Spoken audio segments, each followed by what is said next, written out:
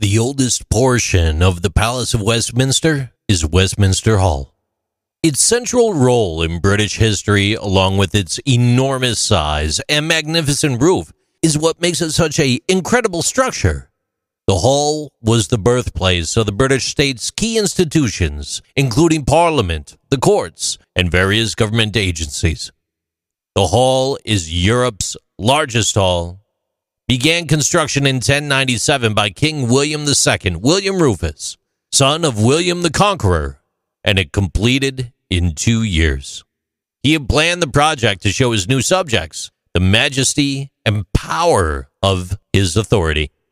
In its early years, one of its main goals was to host banquets to honor newly crowned monarchs, such as Richard the Lionheart in 1189.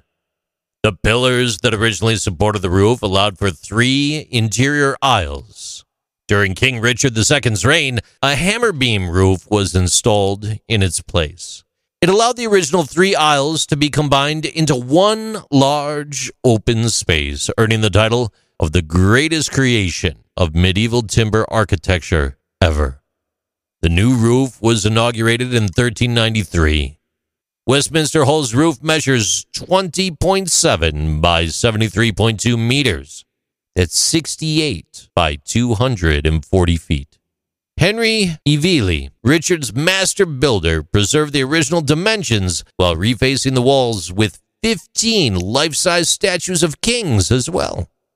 The wood for the roof came from 600 oak trees in Surrey, Royal Woods in Hampshire, and Parks in Herefordshire.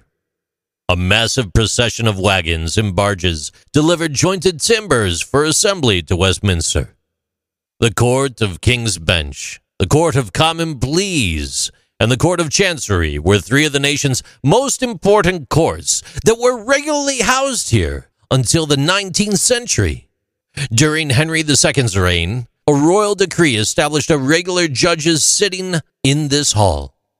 The provisions of the Magna Carta in 1215 required that these courts convene on a regular basis in the hall for the convenience of all parties involved.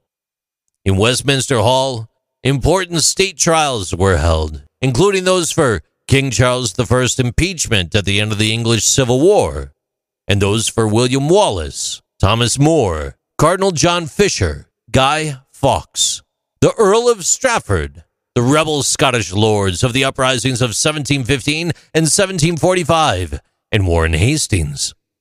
It has recently been used in reference to royal and former prime ministers who are buried in state. King Edward VII became the first former monarch to lie in state at Westminster Hall in May 1910.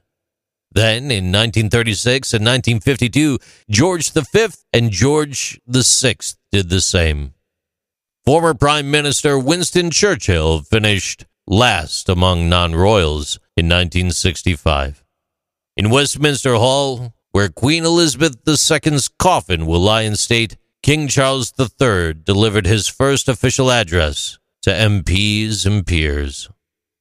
Women are expected to dress professionally. Men are expected to dress formally, and slogan T-shirts, they're not permitted in Westminster Hall. Members may not wear military decorations or insignia, and hats are not permitted. Members are also not permitted to put their hands in their pockets. The United Nations Educational, Scientific, and Cultural Organization, UNESCO, has designated the Palace of Westminster, as well as Westminster Abbey and St. Margaret's, as World Heritage Sites. These are interesting things with JC.